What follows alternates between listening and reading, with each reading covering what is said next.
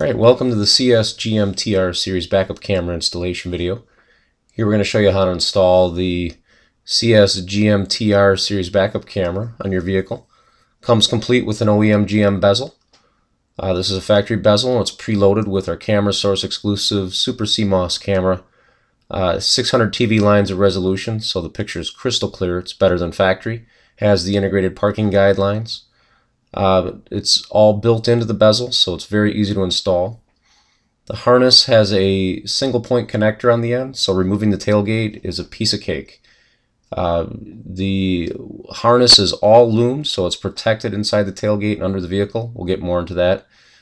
This wire here on the harness actually controls the parking guidelines, so you can turn those off if you're not a fan of the lines. Those lines just more or less help you judge distance, etc. Comes with a 29-foot fully loomed integrated harness with a single point socket at the back. Again, it makes it so you can remove the tailgate very easily. Everything's pre-loomed, so it's protected under the vehicle. And the harness is long enough to get you inside the cab of even the longest trucks out on the market. At the end of the harness, you'll find the power, the ground, and the RCA connector. Again, with the RCA, you can go into any monitor that has an RCA input. And then you have just the standard power and ground connections here. And again, these connections are made inside the cab, so they're outside of the weather and the elements. You don't have to worry about corrosion and so forth. The harness is loomed and very simple to install. Comes with all the hardware you're going to need to install it. The connections, the leads, the terminals, and some snap bushings and zip ties. Comes with the plug for the bezel, just in case you don't have a lock and tailgate from the factory. You can plug that and it'll look just like it came from the factory without the lock.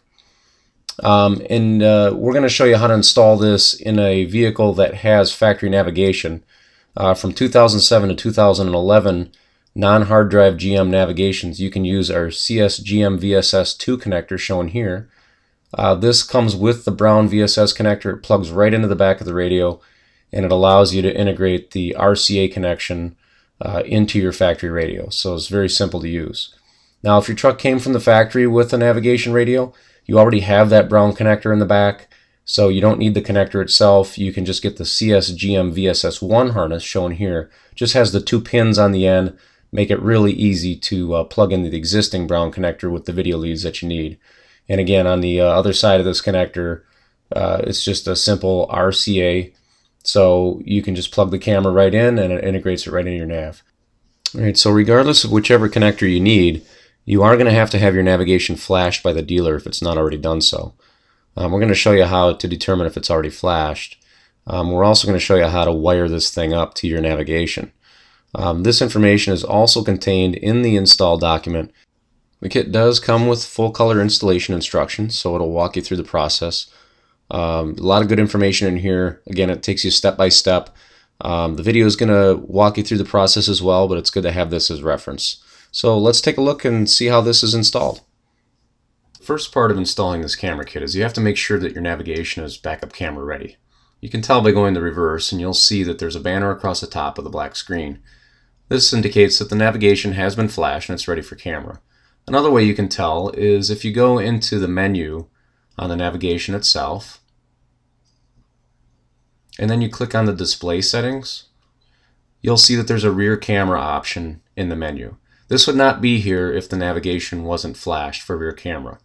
In here you can turn the camera on and off. So if you bought your camera, or I'm sorry, if you bought your navigation system from an aftermarket reseller, they may have the nav unit flashed for camera, but it's disabled in this setting. So in which case you can just go in and turn this on and you'll be ready for camera. Now you can see with this turned off, if we go to reverse, nothing happens. So now we're in reverse, no signal to the camera, and if you turn it back on and we go to reverse, we can see that there's the banner across the top. So this indicates that the unit's flashed and ready for camera. And your GM dealer can flash the program for you if it's not already there.